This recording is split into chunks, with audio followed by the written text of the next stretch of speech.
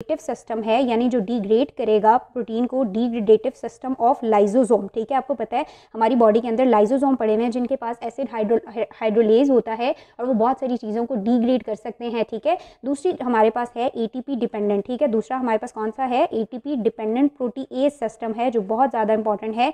So it is ATP dependent protease system of cytosol, ATP dependent protease system of cytosol. तो पहला difference ये आ गया कि ये लाइसोसोमल सिस्टम है, ये प्रोटेसोमल सिस्टम है, ये एटीपी इंडिपेंडेंट है, ये एटीपी डिपेंडेंट है। तीसरी जो इंपॉर्टेंट चीज़ है हमारे पास वो ये है कि ये नॉन सेलेक्टिवली प्रोटीन को डिग्रेड करता है। ठीक है, इसे नहीं पता होता किसको इसने डिग्रेड करना है। ये इंट्रासेलुलर और एक्स्ट्रा सेलुलर प्रोटीन्स को एंडोसाइटोसिस के थ्रू अंदर ले लेता है और उनको कलेक्टिवली डिग्रेड कर देता है with the help of enzyme acid hydrolase. Acid hydrolase release करेगा और वो उन प्रोटीन के चकनाचूर कर देगा, डिग्रेड कर देगा। ठीक है, तो ये नॉन सेलेक्टिवली प्रोटीन को डिग्रेड करता है, जबकि ये एक्ट करता है सेलेक्टिवली। ठीक है, और इसका एक प्रॉपर पैटर्न मौजूद होता है कि इसने किस प्रोटीन को तोड़ना है और किसको नहीं तोड़ना। तो इसकी तो बात हो गई कि एंडोसाइटोसिस के थ्रू प्रोटीन्स इनगल्फ होंगे और एसिड हाइड्रोलिसिस की मदद से टूट जाएंगे। अब हम डिटेल में बात करेंगे इसकी। तो अब हम जरा बात करते हैं प्रोटीएज सिस्टम की। ठीक है, ये जो प्रोटीएज सिस्टम होता है ये आपने याद रखना है, इसको यूबिक्विटिन प्रोटीएज सिस्टम कहते हैं। ठीक है, यूबिक्विटिन प्रोटीएज सिस्टम एटीपी डिपेंडेंट होता है और सेलेक्टिवली एक्ट करता है। किस तरह से सेलेक्टिवली एक्ट करता है, हमारे पास फॉर एग्जांपल ये यूबिक्विटिन प्रोटीएज कॉम्प्लेक्स है जिसने क्या करना है, प्रोटीन को डिग्रेड करना है। ठीक है, अब ये इसकी रिक्वायरमेंट ये होती है कि यूबिक्विटिन और सेलुलर प्रोटीन आपस में अटैच हों।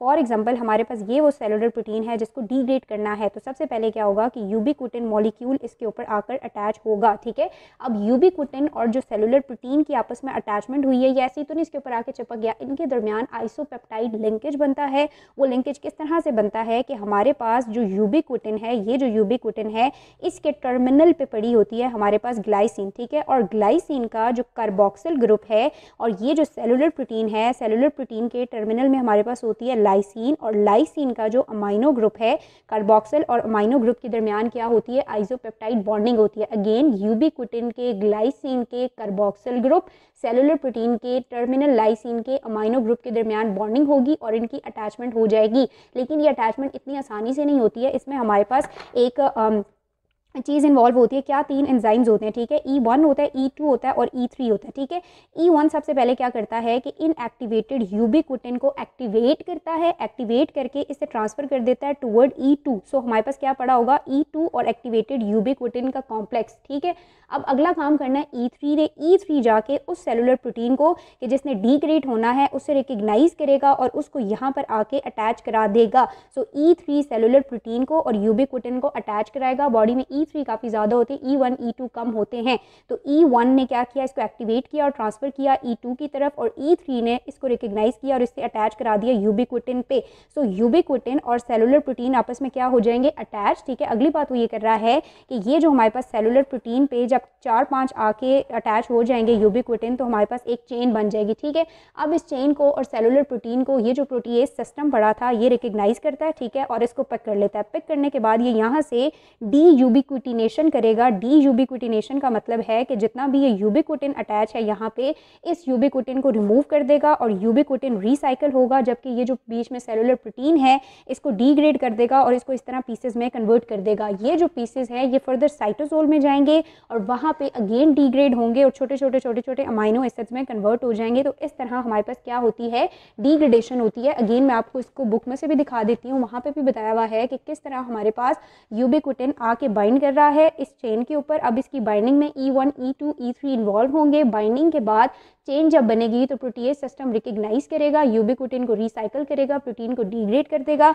और ये प्रोटीन साइटोसोल में जाके नॉन स्पेसिफिक प्रोटीएजेस की मदद से फर्दर अमाइनो एसिड्स में कन्वर्ट हो जाएगा। तो ये यूबिक्विटिन डिग्रेडेशन सिस्टम है। अब यहाँ पे बात आ जाती है डिग्रेडेशन सिग्नल की, यानी E3 ने जब इस सेलुलर प्रोटीन को रिकग्नाइज किया तो एकदम से नहीं E3 गया और किसी भी प्रोटीन को उठा के ले आया, बल्कि ये प्रोटीन जो है इसके एंड पे खुद डिग्रेडेशन सिग्नल्स होंगे और फिर वो इसको अपनी तरफ बुलाएंगे कि आ वेल मुझे मार, तो वो इसको पकड़ेगा एंड जाके अटैच कराएगा और इसकी डिग्रेडेशन कराएगा। तो ये जो सिग्नल्स हैं उनके बारे में उसने एक चीज़ बताई हुई है एक सिग्नल तो हमने कहा ना कि डिपेंड करता है कि इधर वो शॉर्ट लिव प्रोटीन है, लॉन्ग लिव हैं या फिर हमारे पास स्टेबल हैं, ठीक है। दूसरी बात ये है कि उनके एंड टर्मिनल पे उनके डिग्रेडेशन सिग्नल पड़ा हुआ होगा और उस सिग्नल पे डिपेंड करेगा कि प्रोटीन ने डिग्रेड होना है या नहीं। इसको एंड टर्मिनल रूल कहते हैं। फॉर एग्जाम्पल अगर ये एक प्रोटीन है और इसके एंड टर्मिनल पे मेरे पास पड़ा हुआ है आर्जिनिन या पोस्ट ट्रांसलेशनल एलानिन, ठीक है। पोस्ट ट्रांसलेशन का मतलब है इसके ऊपर जो है वो बनने के बाद कुछ मॉडिफिकेशन हुई है, ठीक है। आर्जिनिन या एलानिन है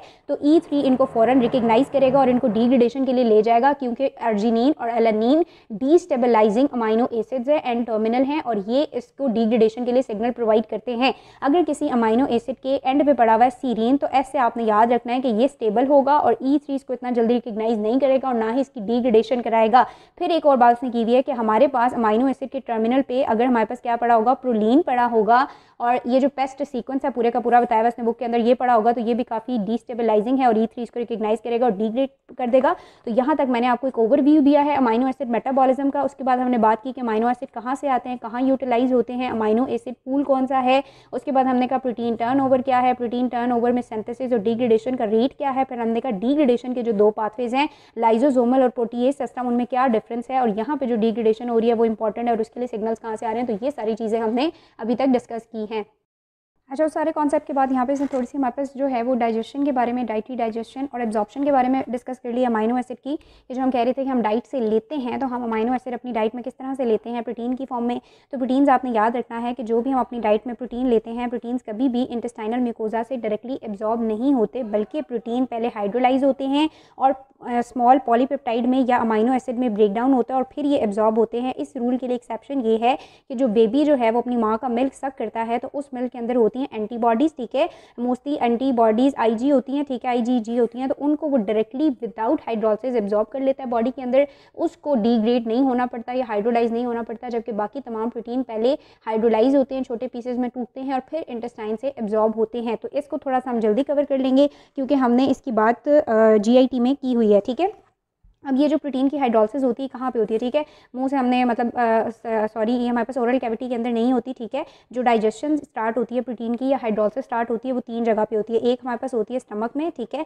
एक हमारे पास जो है वो पेनक्रियाटिक सिक्रीशंस की वजह से होगी इसकी हाइड्रोलिसिस, एंड देन हमारे पास कहाँ पे होती है, इंटेस्टाइन में होती है, स्मॉल इंटेस्टाइन के अंदर, के जहाँ से प्रोटीन ने एब्जॉर्ब होना है। सबसे पहले बात करते हैं स्मॉल स्टमक की। स्टमक के अंदर क्या होता है कि जो भी हम प्रोटीन डाइट लेते हैं उसके रिस्पॉन्स में हमारे पास क्या सिक्रीट होती हैं, 2 चीज़ें सिक्रीट होती हैं। एक तो HCl सिक्रीट होता है और एक इनएक्टिवेटेड पेप्सिन सिक्रीट होता है। इनएक्टिवेटेड फॉर्म में हम इसको बोलते हैं पेप्सिनोजन, ठीक है, जो एक्टिवेटेड नहीं होता। HCl क्या करता है, HCl जो है HCl की जो pH है वो काफ़ी ज़्यादा डाइल्यूटेड है, तो इसलिए ये उसको ब्रेक तो नहीं कर सकता प्रोटीन को, लेकिन हमारी डाइट के अंदर जितने भी बैक्टीरियाज होते हैं उनको किल कर देता है। उसके साथ साथ प्रोटीन को थोड़ा डीनेचर कर देता है ताकि प्रोटीन्स को आगे हाइड्रोलाइज होने में आसानी हो जाए, ठीक है। तो प्रोटीन्स को थोड़ा डीनेचर कर देता है। अब प्रोटीन्स आ जाते हैं पेप्सिन के पास।